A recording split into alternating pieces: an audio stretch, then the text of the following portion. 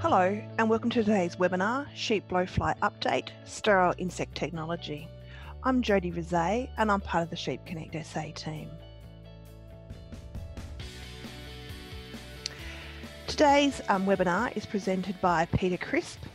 Peter is the Principal Ecologist with SARDI at South Australia's Way Institute and has 20 years experience in entomology and in the study of mites, working largely with pests that restrict market access or are of biosecurity concern. Peter has been involved in international programs developing the sterile insect technique, and he'll talk about how this can be expanded to apply to sheep blowfly. Thanks, Peter. Good evening, and thanks Ian, thanks Sheep Connect for the opportunity. Coming from somewhere slightly different, looking at sterile insect technique, which is used for quite a few different species around the world, and we're working with, I've got Martin Van Helden at Waite with me, Professor Phil Taylor from Macquarie, Nancy Cunningham who works with us, Sarah Wheeler from Uni of Adelaide. So the pest, I'm quite sure you all know it, they're copper green. That's not necessarily a great diagnostic tool.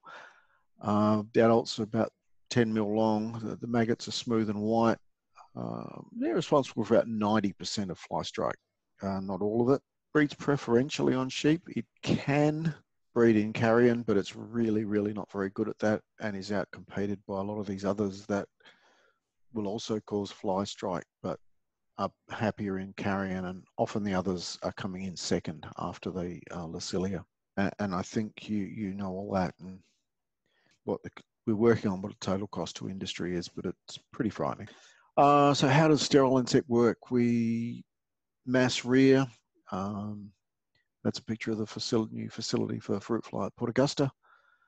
We then irradiate. Currently we're using X-ray. It's pretty efficient and gets rid of the risks of having cobalt lying around and that sort of thing. We release them in the field, trying to time them to match the early flights of wildflies. Then the males then mate with wild females, and any eggs that they happen to lay don't hatch. Reduces fertility of the population and the target species. And we can get localized elimination and suppression, and that's sort of the area we're playing in. This is probably the most ambitious, successful and amazing program where screwworm fly, which as you can see looks a whole lot like sheep blowfly, has been released over a period from United States, Mexico, and then down through Central America. It's been quite an impressive program. It has taken a while, and the program has got better and better as it's gone. They now really operate just as a to catch the odd incursion that still comes from South America, but they're now looking at seeing if they can eradicate there. False codling moth they used in South Africa extremely successfully, and reduce shipments, reduce rejection of shipments, releasing a mere 40 million moths each week, which works out a couple of thousand per hectare per week. With sheep blowfly, we have the advantage of we can go down to about 40 or 50 flies per hectare per week. It suits the very low density that we see out in the field.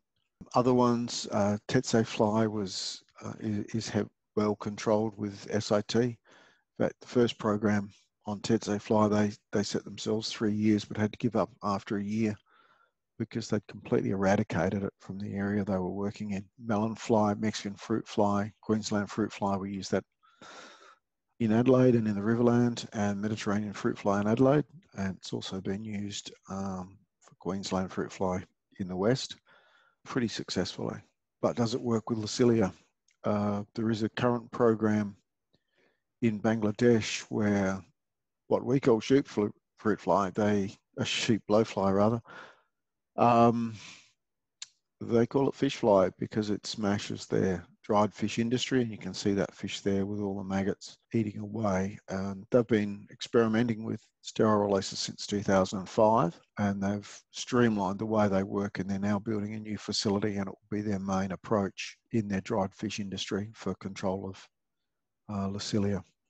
There are area-wide programs that can be used for exclusion. So you can use it in your area. If you don't have it, you put a low number in to prevent any establishment. That's usually done at pre-threshold detections, and then can be used if you get suppress again once you get past your thresholds that you set for yourself. Certainly for South Australia, if we detect sterile flies, we don't restrict trade, or if Victoria gets sterile flies, we don't restrict trade because they're not counted as being a fly, really. So the three main ways are eradication, management, and prevention. SIT works best when insect numbers are low. If you have really high numbers of insects, they will probably find each other. The wildflies will probably find each other at least at a low level. Sheep blowfly is an ideal candidate because generally low numbers in the field, but also as they emerge, we can time so that we can do major releases at that first emergence and try and prevent it for the whole season or suppress it for the whole year. Peter, we have a question. Do the female blowflies mate with more than one male? Sheep blowfly normally don't. They tend to be quite chaste, but also the way we go, we try and outnumber the wildflies, so that even if they do choose to mate again, that it's still a very high chance that they will mate with a sterile again. But usually they only mate once. They are seasonal. So one of the things we have with Lucilia that we don't have with some other insects is we can store them. So we can actually produce them over winter and store them and then release a really large number in that first flight to just outnumber them quite substantially. Sheep blowfly or Lucilia tend to have low mobility on their own. They do get help on the back of trucks and those sorts of things, but they're really not particularly mobile. And we have all the technology we need pretty much other than, optimization of some things to produce them. What's it cost? We're still working on that, but we're estimating about $1,000 to produce 1 million flies. But at a release rate of 40 flies per hectare, it's about 40 cents a hectare for release. For flies, on top of that, you're looking at a few cents per hectare running a plane if you're releasing from a plane. So our current aim is to help with area-wide management. These programs tend to work better if you do area-wide, but depending on the size of your property, we believe targeted release on your own property will assist. We still want to try and understand them a little bit more, particularly on some of the pastoral lands. So what are we going to try and do? We are currently completing a feasibility and economic analysis study that we'll be submitting hopefully in May. We're going to select isolated sites for eradication evaluation, small scale, give us better understanding, really get our costs out right, and improve our knowledge of the Lucilia ecology. We're going to look at how we would best establish rearing facilities. We can try and make them transportable if we can, so they'll be based on shipping containers, so we can move them quite readily to where our problems are, and as we eradicate from one area, we can move them to other areas where they're important. And part of this will be improving our rearing and storage techniques. This will also, which some of that work will include DPI New South Wales and some areas of Melbourne Uni. Although we are, what I'm saying, we're looking at small scale, we are investigating at the moment a total eradication from Kangaroo Island, which we think is probably about a 4-year project. We can start within 12 months. We have certainly got producer support from producers on the island, and our minister is certainly looking at ways that this can be brought in.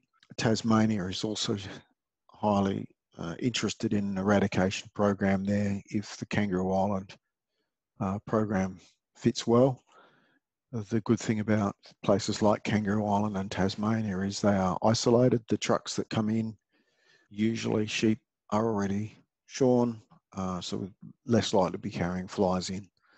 mainland management and eradication program, we could do a moving front similar to screwworm fly, although there are some groups like McBride's who are looking up in some of their pastoral areas where they just cannot get all their animals in when they get a spike in numbers, which can be any time of year depending on rainfall, and it seems to be a bit of a problem up there at the moment.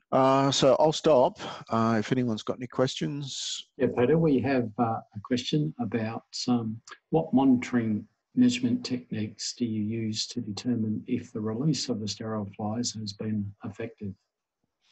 We'll be using the two main tools we'll be using for measurement. One will be some trapping programs, but also monitoring strike. We can if we are trapping, we can tell the difference between wild flies and sterile flies.